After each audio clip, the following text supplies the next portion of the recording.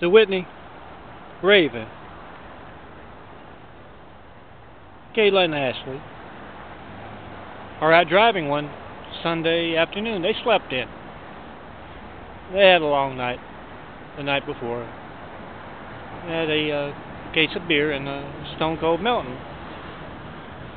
DVD that they were watching. And they've watched some of my videos enough to know that I live 6 blocks east of the tallest in LA, down 5th Street. From the main library in the U.S. Bank building, Baltimore Hotel at South Los Angeles and 5th. And that's where they're at.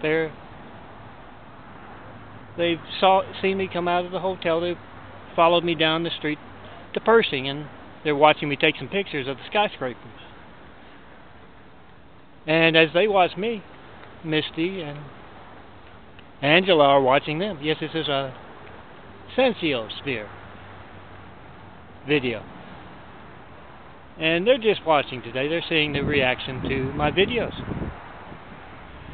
Remember, the Sensiosphere is an unseen way for those on the outside of the sphere to interact with those on the inside of the sphere.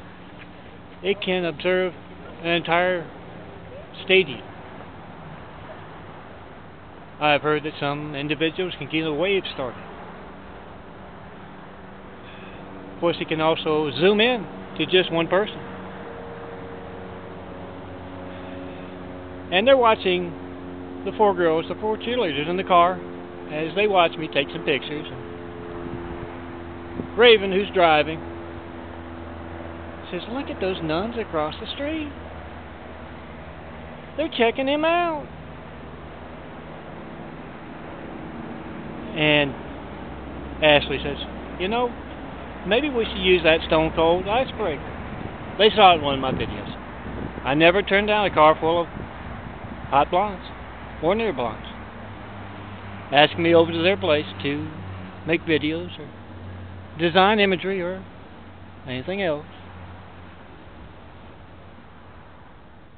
They're a little shy right now. They're going to think about it. Do that, girls. Then come see the one and only. We have work to do. Work in that change in the unseen business. Millennia in the making.